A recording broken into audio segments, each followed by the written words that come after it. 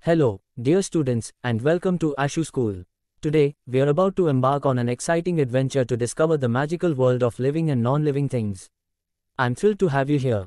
Make sure to hit that like button if you're ready to dive into this wonderful lesson, and if you haven't done so already, smash that subscribe button to join our amazing learning community here at Ashu School.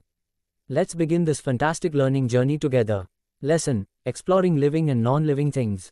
Alright, young explorers, have you ever wondered why your pet cat or dog is always moving, while your favorite toy, like a toy car or a doll, doesn't move unless you do? That's because some things are alive, and some things are not. Today, we are going to learn all about the differences between these amazing things.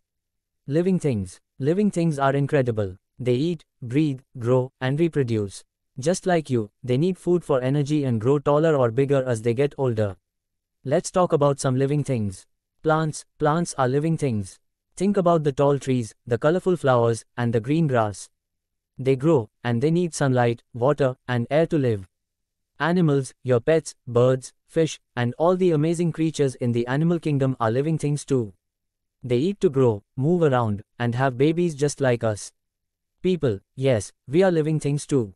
We grow from babies into children, then into adults, just like how a tiny seed grows into a big tree.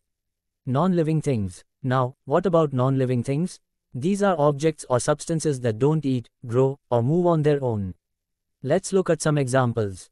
Toys, your favorite toy car, doll, or action figure. They don't grow or move by themselves, you make them move and play with them. Rocks and stones, they stay in one place and don't grow. They're non-living things too. Pencils, books, and tables, these are really helpful, but they're not alive. They don't eat, grow, or move. Don't forget to give us a big thumbs up and hit that subscribe button to Ashu School for more exciting lessons.